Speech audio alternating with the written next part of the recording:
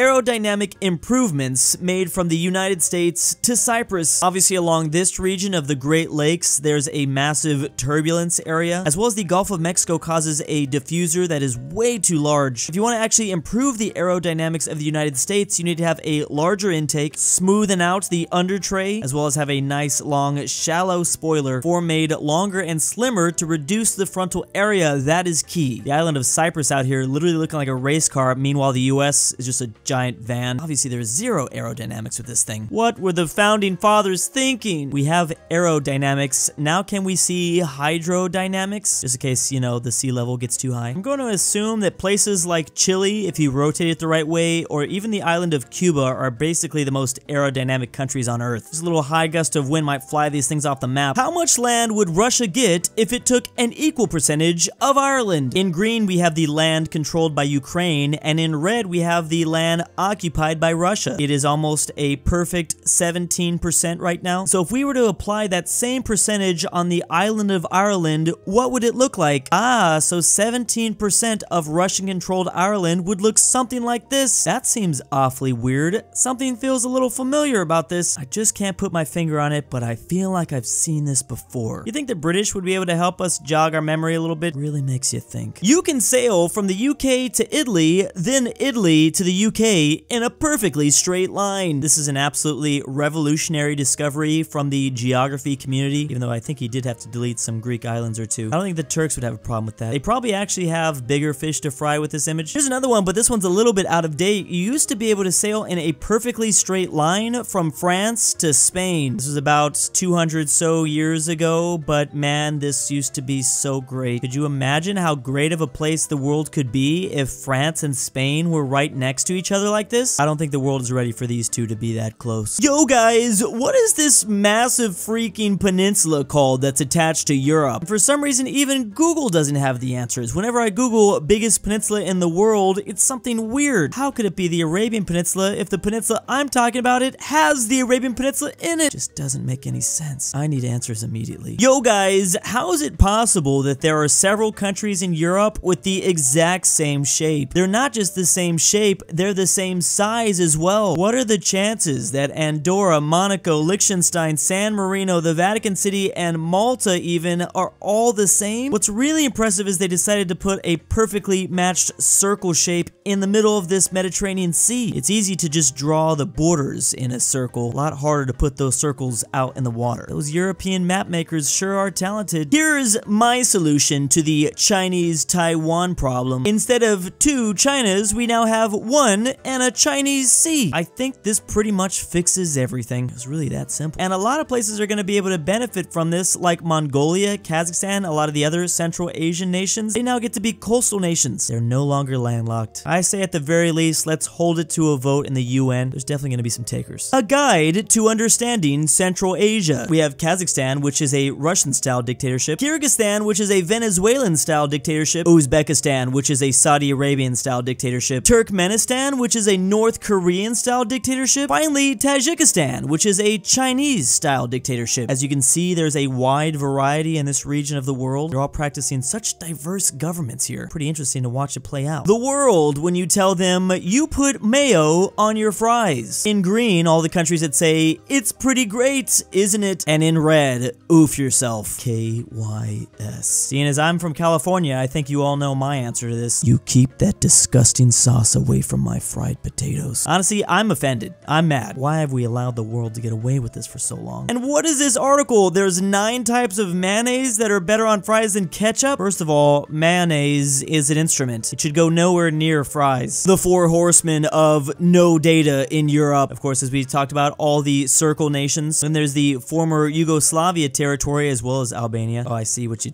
did with Kosovo. Then there's Belarus, Ukraine, Moldova, and where's the 4th? Finally, Georgia, Armenia, and Azerbaijan. When it comes to data maps of Europe, these are the regions that sometimes or very often are left off. I think especially these two. These two are pretty popular. This one too, sometimes here. Technically, Greenland is a part of Denmark, which means it's European territory, and that always has no data. Let's play a little game where you guys try to figure out where I live based off of only a single map. This is the only one I'm gonna give you. Now try to guess. I know know it's gonna be difficult, but, you know, just take some shots in the dark. Clearly the answer here is not very obvious. Sometimes you just have to do deductive reasoning, and then you can kind of figure it out. Here are all the countries I've eaten KFC in. In green, no, but I live here, and foreign food chains are stupidly expensive, and local alternatives are much better. And in red, also no. In gray, of course, no data. I'm not exactly sure about KFC. I don't know. I like how accurate this map actually is, because he can confirm, like, the places that are really far away from his home of Pakistan.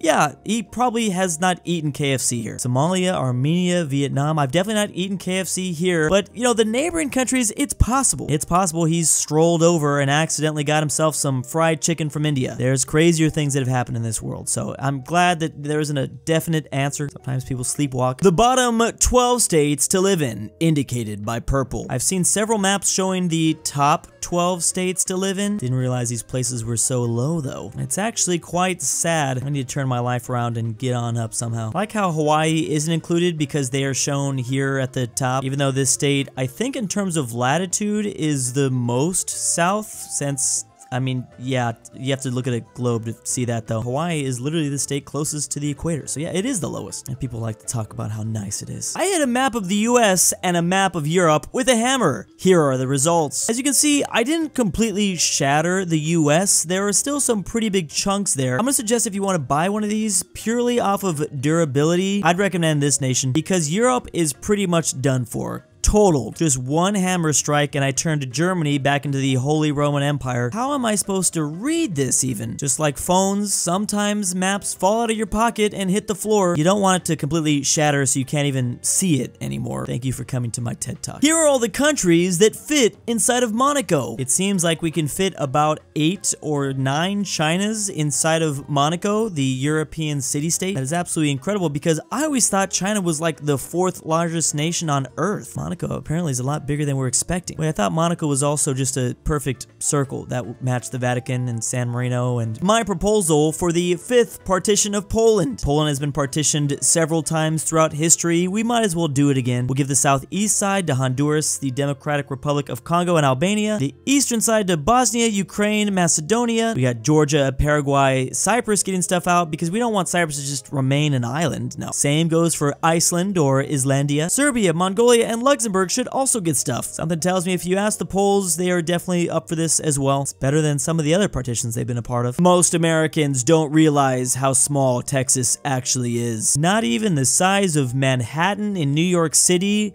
Pathetic. Tired of all those inaccurate meme maps that put like the entire solar system, the Milky Way galaxy inside of Texas. It's actually the smallest state in the Union. They should just call it a city. My opinion on all the countries in the world. I'm from Vietnam. In gray we have hellholes, and in blue the greatest country on earth. This actually makes a lot of sense coming from a person out of Vietnam. Everyone knows the Vietnamese absolutely love Kazakhstan. They all move there. It's extremely popular place. I'm pretty sure Vietnam sings the glorious Kazakhstan national anthem every morning as well. People say the US is bad at geography. Meanwhile, they can't even name half of these states. Yeah, like maybe they know California, Texas, Florida, and New York, but I guarantee you they've never heard of Flatfield. Or how about Loa? Maybe Iowa, but not Loa. I was like 26 when I found out about the state of Scott. Fortunately, I'm still learning the Canadian provinces. Don't quiz me on them. It's the unorganized part that really confuses me. Here we have a map of South America with one key difference. Oh yeah, that's right. It's epic. Finally, epic America. It's about time. Took so long to get rid of all those non-epic countries. Finally, I can die in peace. Contrary to popular belief, you can actually set sail from Mexico to Mexico to Mexico to Mexico to Mexico to Mexico to Mexico to Mexico to Mexico to Mexico in a perfectly straight line. Isn't that incredible? What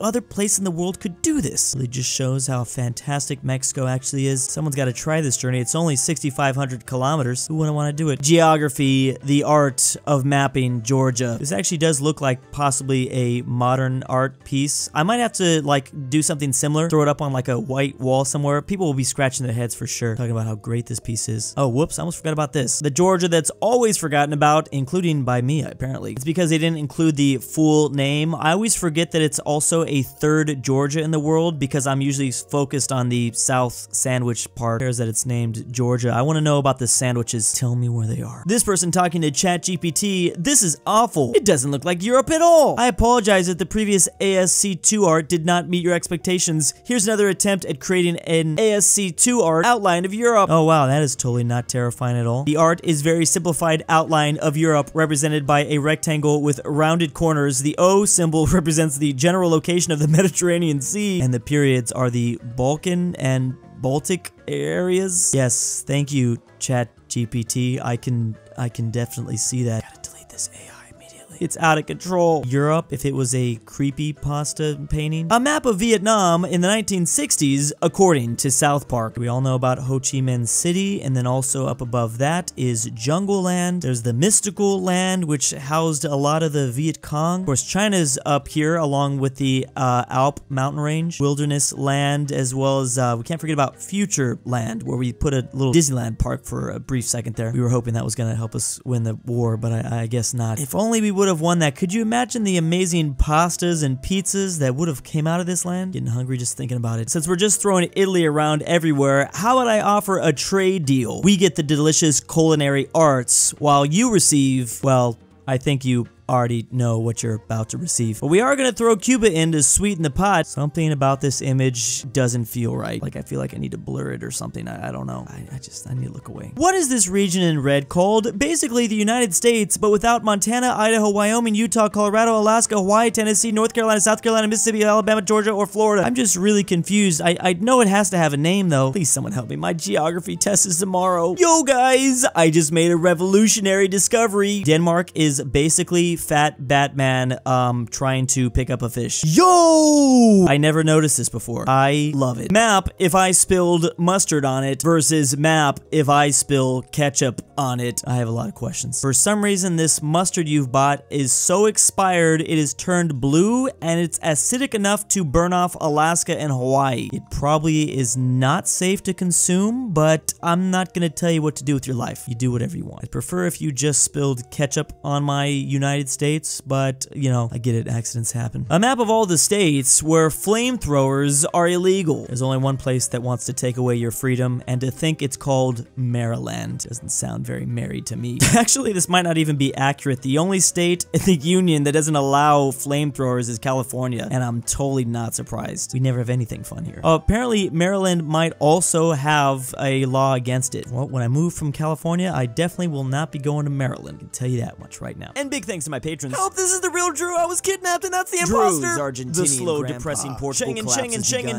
Bryton Amateur, Archaeology, is alive. JohnDenver, KirinoIsBestGirl, Phresh Animations, TheGreatRalphy, the Polish-Lithuanian Commonwealth. His ransom is 5 fillet of fish, and why am I doing 308 Negro Arroyo Lane.